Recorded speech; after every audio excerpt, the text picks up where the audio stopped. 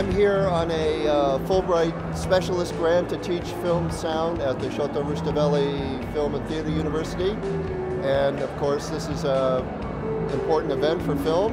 The director of the school, Dato Janaladze, invited me, and also I was going to come here by myself just to see European films.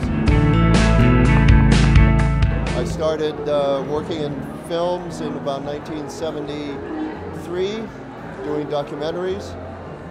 My first feature film was Godfather 2. I do the soundtrack, the sound editing, and sound mixing.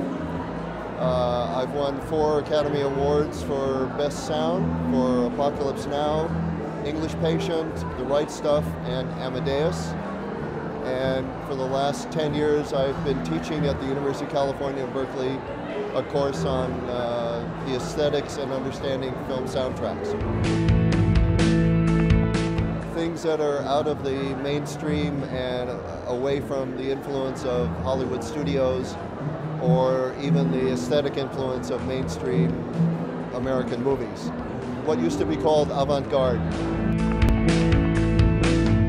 It's important to counter the effects of American cultural imperialism, right, through Hollywood films.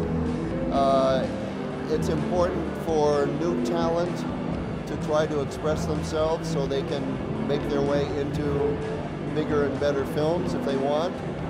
It's important in the same way that it's important for people to paint or to compose music or to play music or to sing. Just that there is a freer form of independent artistic expression. The history of Georgian film goes way back. It was very highly developed, it was very creative, it was very interesting. During the Soviet era, Georgia made more films per capita than any other Soviet republic, and they were more highly regarded than any other film.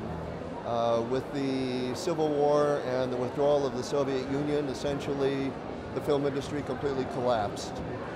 And this is symbolized more than anything in the building where I teach, which used to be the